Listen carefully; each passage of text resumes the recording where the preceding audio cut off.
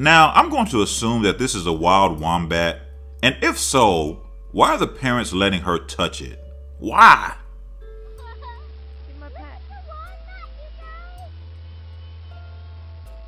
Super cool. He feels cool. It's the mud-headed wombat!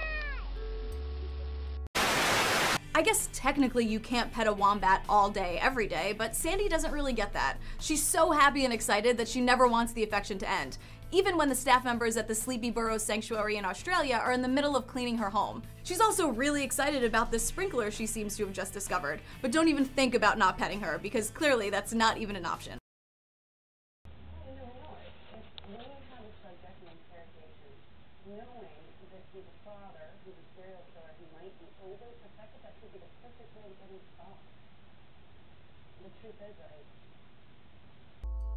You know, when I saw this video of this little white mouse and this snake, I just braced for impact. I just knew it was over for the white rodent. Turns out that not only does the snake not eat the mouse, but the snake ends up being the very thing that saves the mouse from drowning.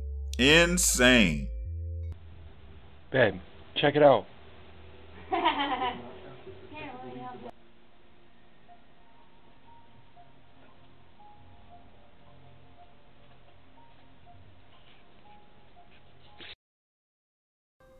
Check out this grizzly bear running full speed, and I thought for sure it was coming for whatever unlucky person was holding this camera.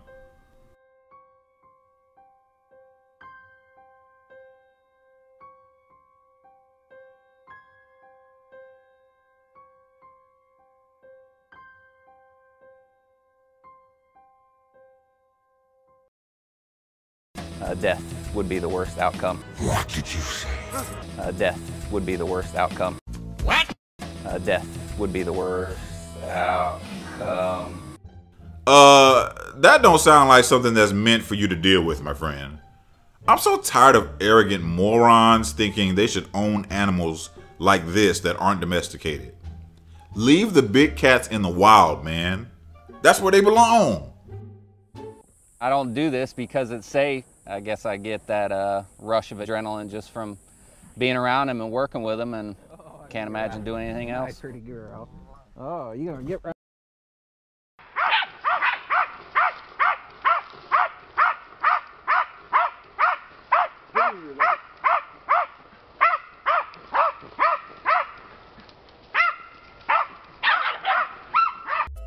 God, dog.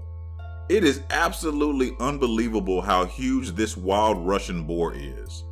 I mean, this thing would make a lot of bacon. Yikes. I was kind of afraid for these little dogs because if this boar had been more angry than scared, it would have destroyed these dogs very easily, as well as the human holding the camera. Wild boar do not play.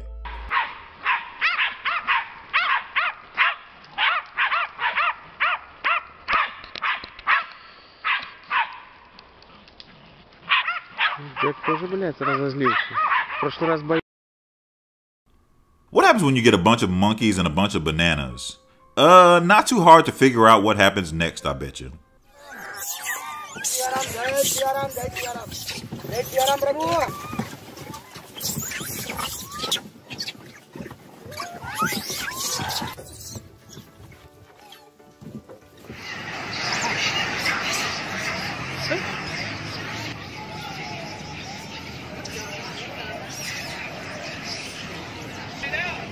Ôi, รถยังต้องจอดให้อ่ะ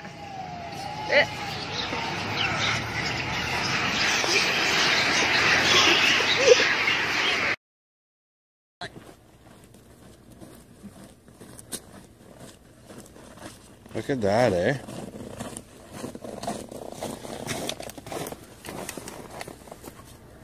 I got nothing to eat.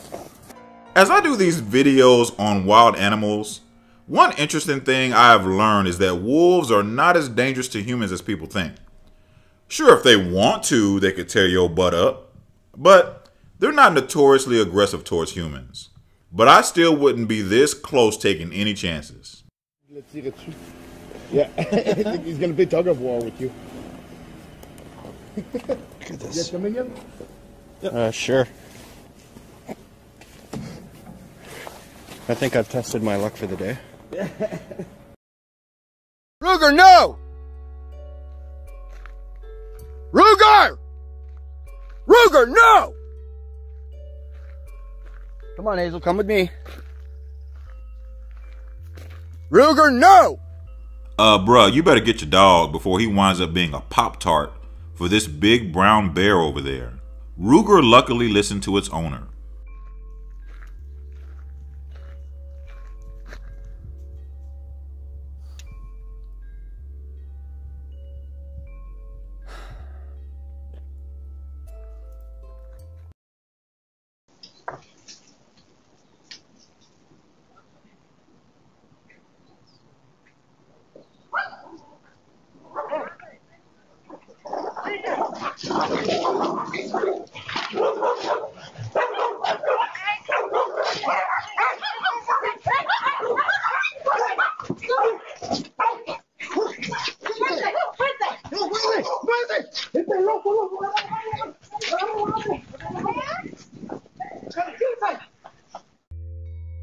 So, some of you may have seen the short that I created with some good old mystical rapping in the background this past week. If not, the link is in the description. That was from this video of a girl in California who pushed a large bear to get it away from her dogs. The 17-year-old girl basically just reacted and did what many of us would have done. Pretty scary situation. Houston's home for news. We are back now with a worm warning. The hammerhead flatworm has been found right here in Houston. And the warning from experts comes with a couple of don'ts. Okay. Don't touch it, and not that you would, but don't cut it in half. It can reproduce by laying eggs or detaching part of its body and turning into two worms. It can regenerate and start growing from there. The same could be the case if someone tries to cut it in half. But General Curator for the Houston Zoo, Kevin Hodge, says that is not the only reason why you shouldn't touch them. These chemicals that they exude can be an irritant to your hand or your skin. Neurotoxins, both Hodge and Kuhlman say ward off predators and may also help in digestion of their favorite food, the earthworm. So you're telling me these alien-like worms regenerate? So if you cut them up in 10 pieces, it will turn out to be like 10 individual hammerhead flatworms? Oh, hell to the no. Find something interesting in my bag.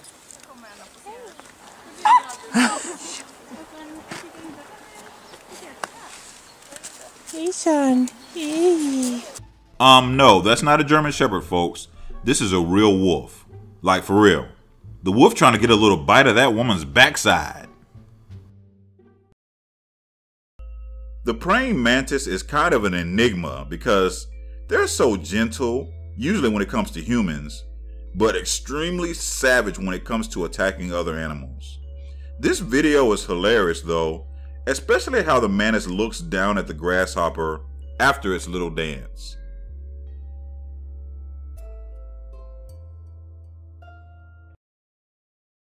This line epitomized what it means to be pissed off. Hi, big lion guy. Hi. Oh. Hi. Whoa. Hey. Hi. Lion. Oh! Watch out, Maddie! Back up. Come on.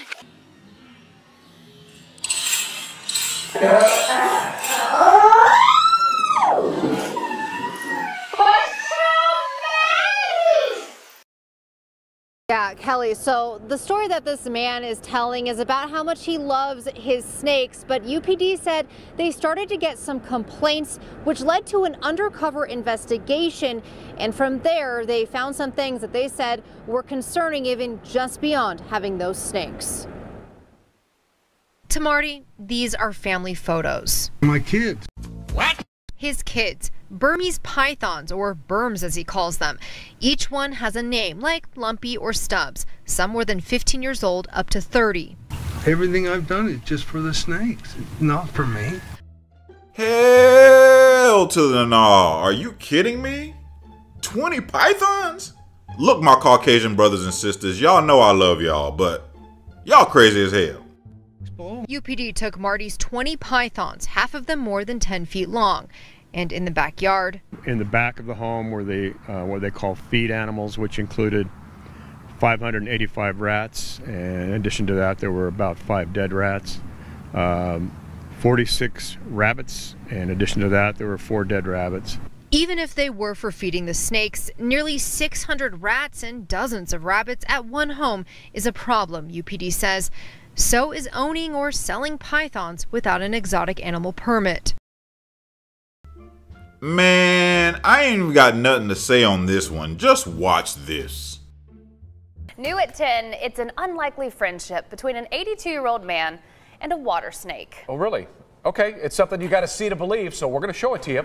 Channel 6's Cole Johnson now joins us to introduce the unique duo. Hey, Chris and Leslie. Tim Jones worked in zoos for a large portion of his life and is even the director emeritus of the Cameron Park Zoo. He now lives near Blum, where his private pond is home to a water snake he calls Big Bertha. Off a gravel road near Blum sits the Jones property. There you'll find Tim fishing at his pond. I like that pond. I love water, and I love what's around the pond. Frogs, toads, turtles, snakes. It isn't just a relaxing spot. It's also home to his friend of 5 years. I haven't seen you lately. Big Bertha. She's a pretty nice gal. I don't name animals usually, but there's something about her. I started calling her Big Bertha. And then I said, well, Bertha May sounds better. An avid fisher, Tim started sharing his catches with the local reptiles. And they'd come eat it. And I kept on until they got closer and closer to me. Then some got pretty comfortable. A snake came from underneath, came up real slow, and took that fish out of my hand. I just about passed out. Tim knows they aren't a danger. That was my life, working with snakes.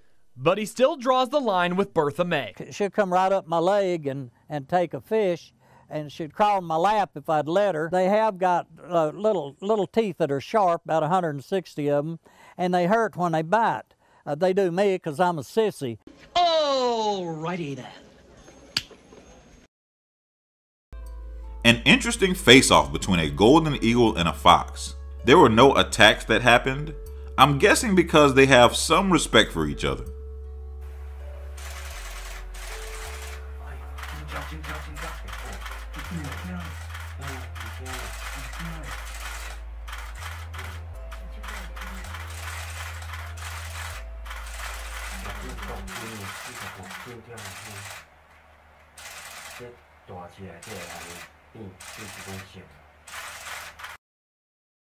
Putri. Sampai jumpa lagi, Rizka. Nanti malam ke rumah ya. Oke, Rizka, dadah. Ya dengar kita lewat. Iya. Dulu Putri, istirahat ya. Istirahat ya. Ya. This would be a hard no for me. An absolute 0% chance I would be this close to a croc like this. I mean, look at this fool, y'all. Look, I don't know about this idiot, but I got a lot more life to live. Buka mulut. Iya.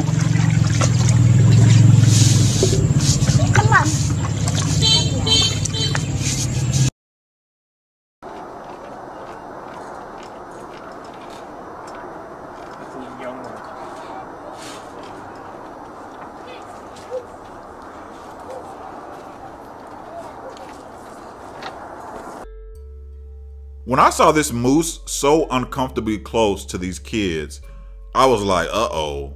I figured there would be some kind of trouble there. The good news is this female moose was probably just chilling and didn't feel at all threatened by these kids and left without incident.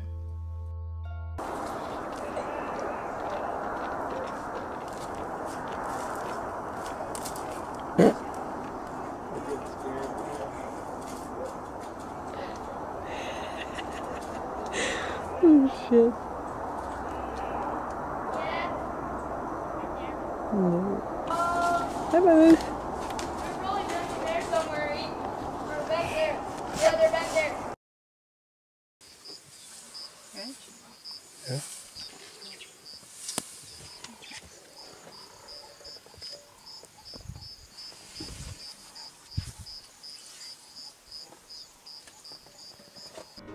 This bull elephant doesn't seem too interested in causing mayhem, but rather seems to be curious as to why in the heck these humans are in its vicinity.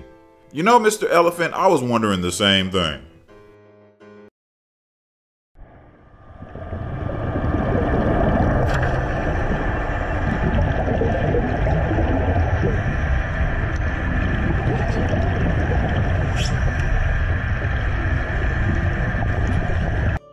Oh boy, look how close this diver was to being a snack for this great white. The shark was really trying to get into this cage, but this ladder looking thing looks to be what saved the diver. Too close for comfort for me. OMG, look how close this shark was to chomping this man's head off. Yikes.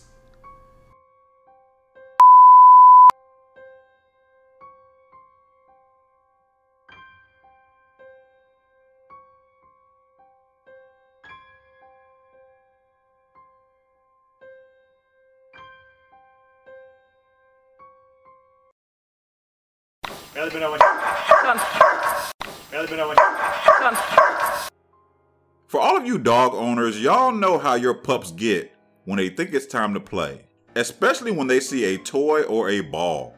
This beautiful pooch was very happy to see a tennis ball. It could have never anticipated what happened next.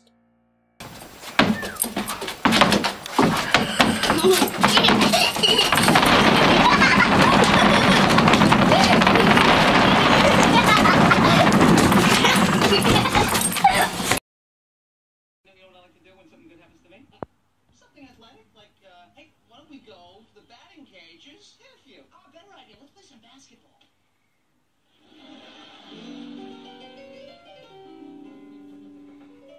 I don't know why this is so gratifying to see this albino rhombic egg-eating snake devour this egg, but it indeed was. Check it out.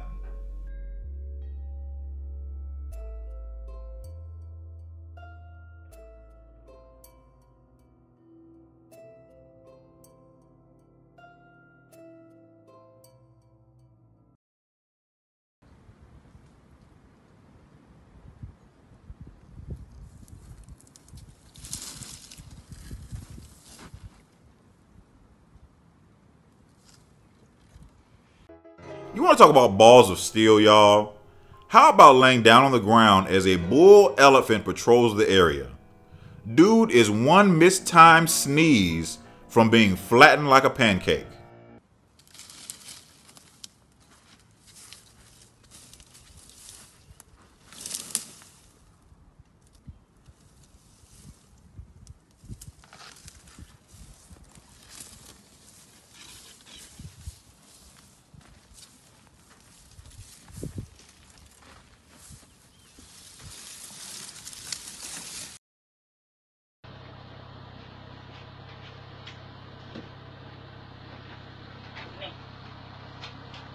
Oh.